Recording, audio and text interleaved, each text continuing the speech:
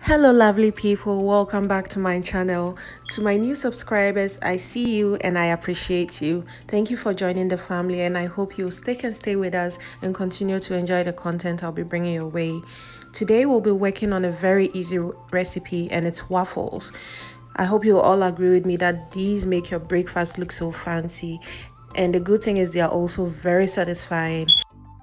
Come along with me, let me show you how to whip this up in just a few minutes. First thing I'll do is go in with some flour, which I've already measured out, and then to that I'll be adding some granulated sugar. I'll also add some baking powder, and then I'll give that a mix. I almost forgot one ingredient, and it's salt, so I'll go in with that right now and then mix that up and set the dry ingredients aside. Now I'll work on my wet ingredients. I'm going to start that off by measuring out some milk and putting that in my mixing bowl. I'm using almond milk for this recipe. I'll also be adding 2 eggs, some melted butter, and vanilla extract. I'll give that a good whisk, and then I'm going to transfer the wet ingredients into the dry ingredients, and then we'll continue from there. Now that that's done, we'll make sure we mix everything up. But the plan is not to get this as smooth as possible, so it's perfectly fine if you end up with some lumps in this mixture. My waffle iron has heated up quite a bit at this stage.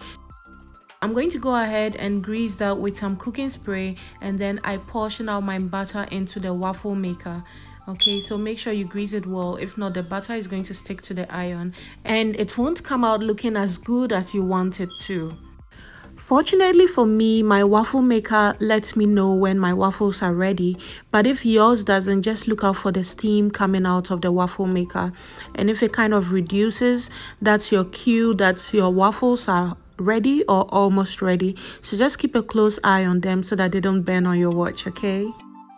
I'm going to keep repeating the process of greasing my waffle iron and putting in my butter till I have exhausted all the butter I whipped up.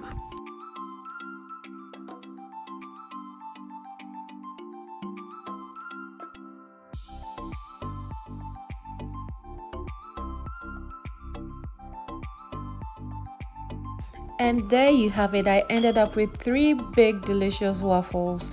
I will be leaving in the description box all ingredients and their respective measurements, so please do check it out, and you can always double or triple this recipe if you want more.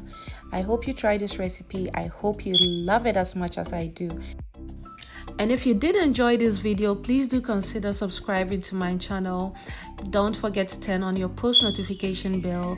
Do share this video to friends and family, and leave me a thumbs up. Thank you all for doing this with me today. I can't wait to see you very soon in the next video. Take care and goodbye.